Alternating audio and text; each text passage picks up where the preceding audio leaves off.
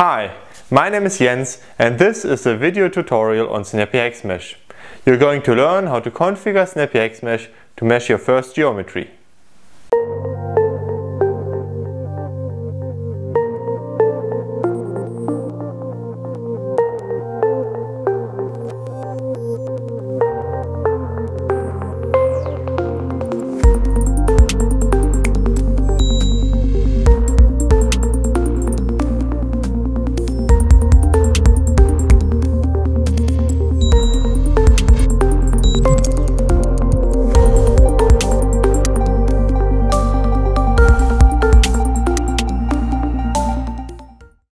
For this basic tutorial, we're going to mesh the propeller of a ship, which can then later be used to simulate the propeller in open water conditions. As geometry, we are using the KVL-CC2 propeller, which was part of the Gothenburg 2010 CFD workshop and could be downloaded from their website.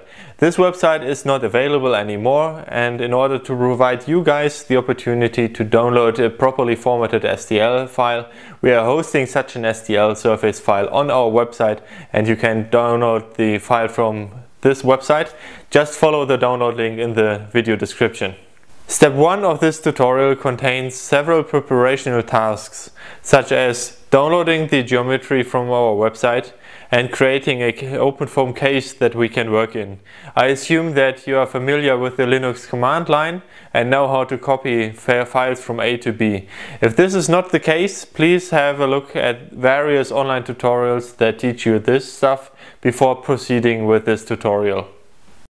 The first step is to download the geometry from our website. I simply type in the address into the address bar of my browser and hit enter. You can of course use the link in the video description.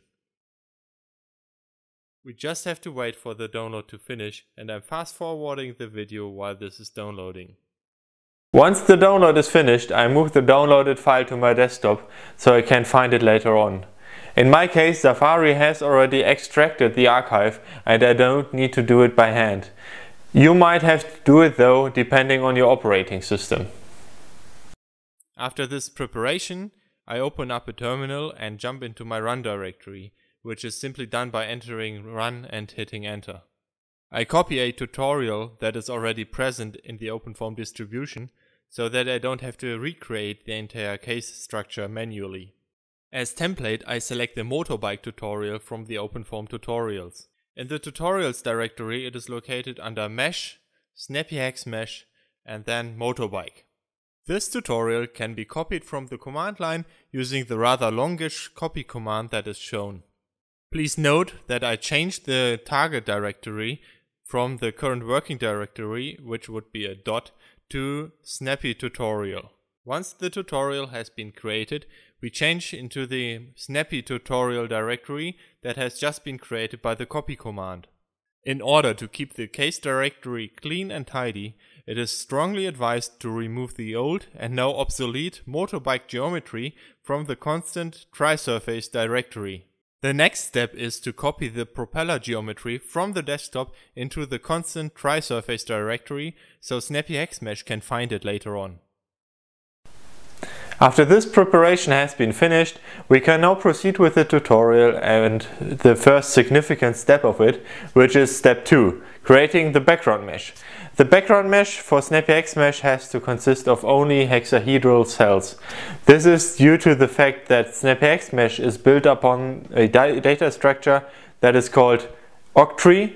An octree is a tree that has 8 leaves.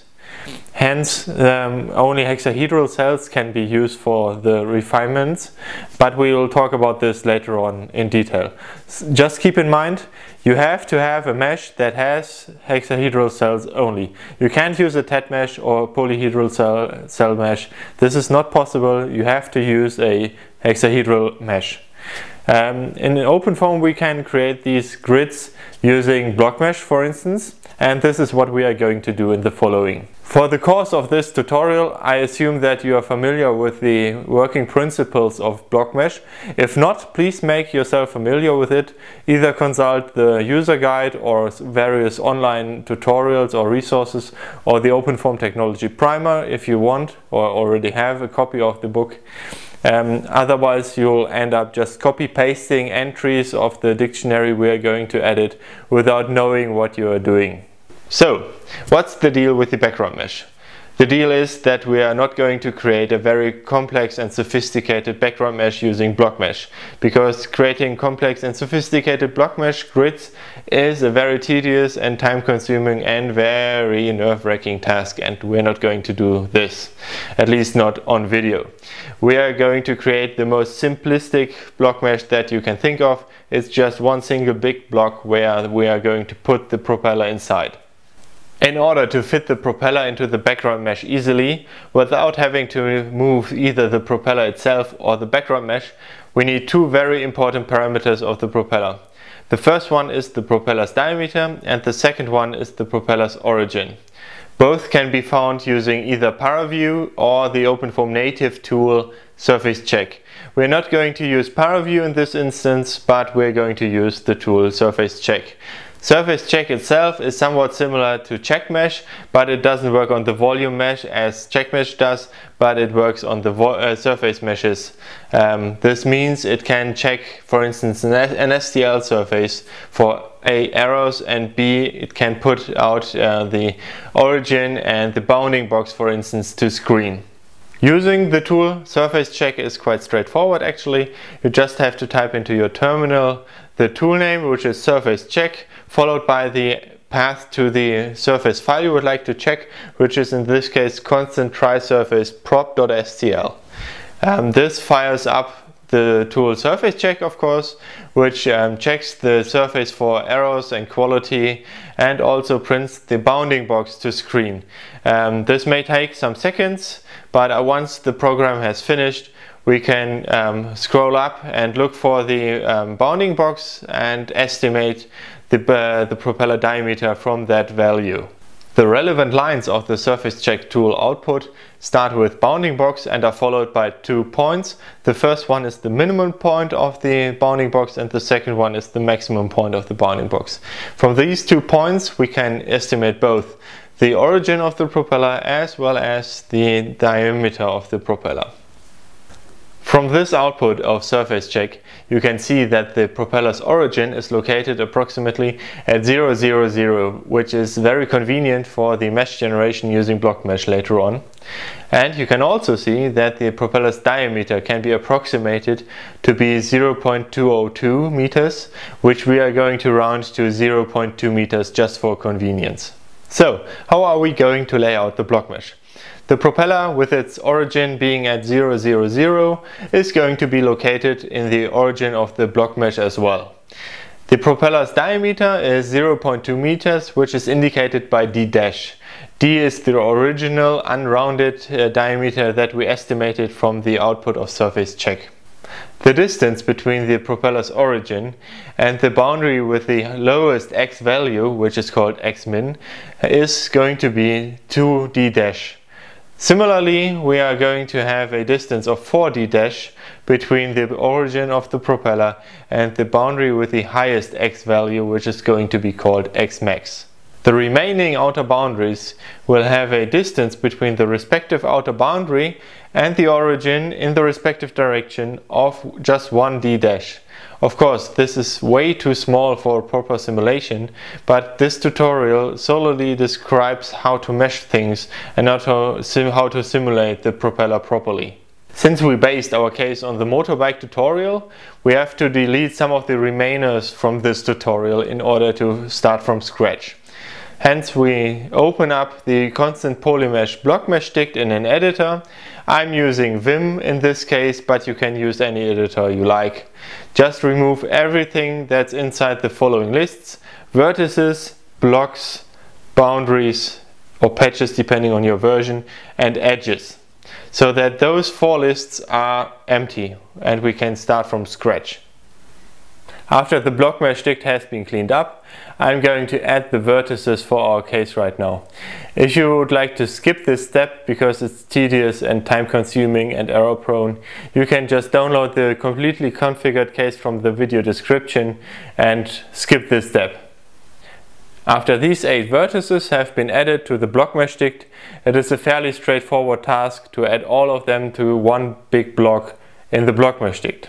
If you don't know how this is going to work, please confer, for instance, the user's guide or the OpenFOAM Technology Primer, where we have described this process in great detail. After the vertices and the blocks entry, the next entry in the BlockMeshDict that has to be defined is the boundary or patches entry, depending on the OpenFOAM version you are running. We are going to ignore this completely and leave this blank. This saves some space and some typing, and we can proceed with the actual snappyHexMesh tutorial. What happens when we are executing BlockMesh is that BlockMesh will automatically assign all those outer boundaries that are undefined to the patch that's called default patches. So we can later address all of them using the default patches name, and we can proceed with the snappyHexMesh tutorial right now. After these editing steps, please save and close the BlockMeshDict in your editor, switch back to your terminal and execute BlockMesh. This will create the mesh that is defined by BlockMesh and save it in constant polymesh. A popular mistake that people usually do when they are new to snappyHexMesh is to have a background mesh that doesn't fit the geometry. This means that the background mesh isn't big enough for the geometry or is way too small for the geometry, and then the outcome of snappyHexMesh just looks very funny. And this is where we are going to check our background mesh and our geometry and their relation to each other in order to prevent ourselves from running into this trap. In order to perform this check, please open either ParaView or ParaFoam or whatever post-processing application you're usually using. I'm always using ParaView with a native OpenFOAM reader. This reader has the requirement though that there is a file present in the OpenFOAM case directory that you're trying to open, which ends on foam with small letters. This file is of course not present in the motorbike tutorial case that we have copied, and I have to create it. I always create those files using the touch command. Once ParaView has started, just click Apply to load the current OpenFOAM case, and then in order to load the STL geometry, click on File, Open, and then navigate to constant tri-surface prop.stl. After this you have to hit Apply again, which then loads the STL surface. Once both the geometry and the background mesh have been loaded into ParaView, I'm assigning different surface representations to both of them. I'm using surface with edges for the geometry, which is in this case the propeller, and for the background mesh I'm either using the bounding box representation or the wireframe representation. In this case we haven't made any mistakes. The propeller geometry is aligned perfectly inside the background mesh, and we can proceed with the snappyHexMesh tutorial, which takes us to step 3, setting up the snappyHexMeshDict. The snappyHexMesh dictionary is located in the system directory of the OpenFOAM case that we have copied from the tutorials directory. Similar to the BlockMeshDict, we have to perform some cleaning up actions on this dictionary as well, in order to get rid of the obsolete entries that are still present there and relate to the motorbike tutorial. Please open the system snappyHexMeshDict with an editor of your choice and delete all those entries that relate to the motorbike tutorial. Of course, this is tedious and time-consuming work, and most likely you'll forget some of those entries. If you want to just speed things up, you can still download the case and just proceed with the snappyHexMeshDict that is present in this case directory. So, how does snappyHexMesh work? It's impossible to describe the working principles of snappyHexMesh in 2 sentences. I'm trying to compress everything as much as possible in this video tutorial.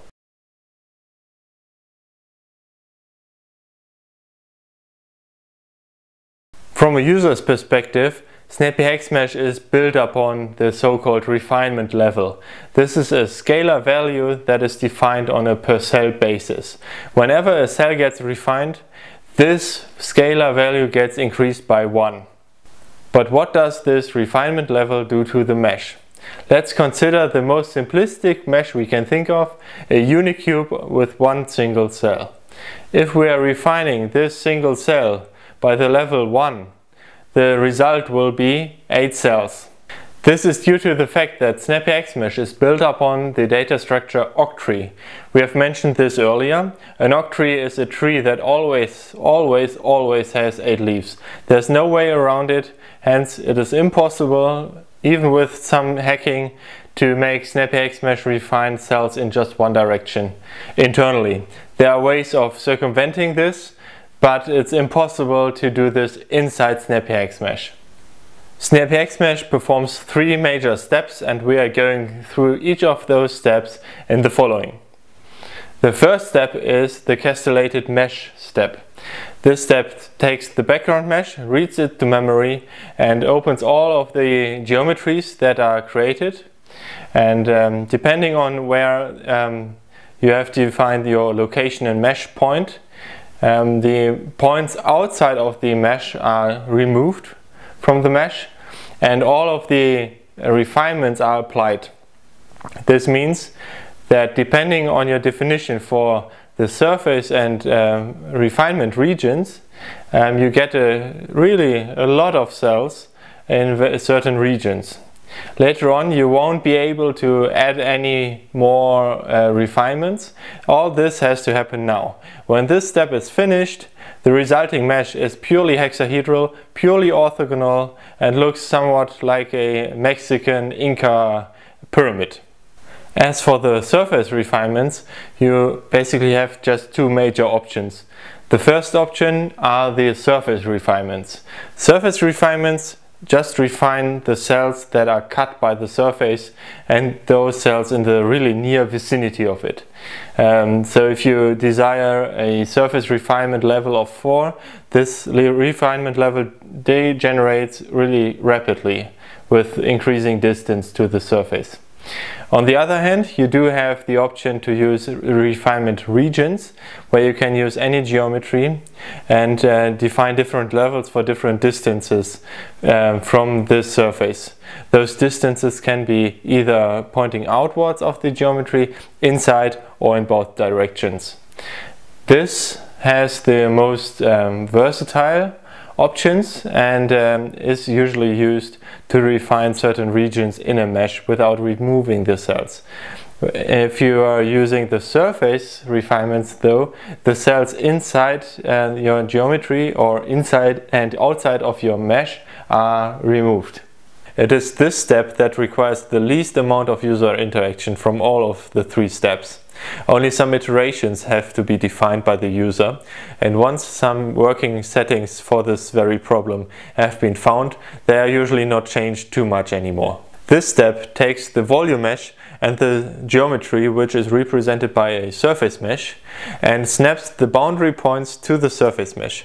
In order to do so and still retain a properly defined mesh with no negative volumes and a high quality mesh, some points may have to be introduced or removed from the mesh. This entire process is a very iterative process, which is why those iterators have to be defined by the user in the snap controls dict. The last step of snappyHexMesh is the step where the boundary layers are applied. It is called add layers. Those layers are usually made out of prisms, which are extracted from the surface. So the boundary points are moved from the boundary into the mesh by those newly introduced volume cells. The number of extracted boundary layers are defined on a per surface basis. So if I consider a cube, that is my geometry, that has 6 different surfaces, I can define 6 different boundary layer numbers for each of those surfaces of the cube. Similar to any other mesh generator, it is possible to define the way those layers are extruded from the surface based on various parameters. Those parameters include something like the minimum thickness of the first layer and the maximum thickness of the last layer that are applied to the surface. Some parameters account for the curvature of the geometry, which limits the addition of those layers. and you can also switch between absolute and relative dimensionings for those layer applications. The specifics of how the snappyHexMesh stick will be configured for the propeller case we are currently working on, and how snappyHexMesh will be executed, will be covered in the second part of this tutorial. The second part will be published in a couple of weeks' time. Until then, I hope you have had some nice time and have learned something. If you like what you have seen, please subscribe to our new YouTube channel, and see you in a couple of weeks. Bye!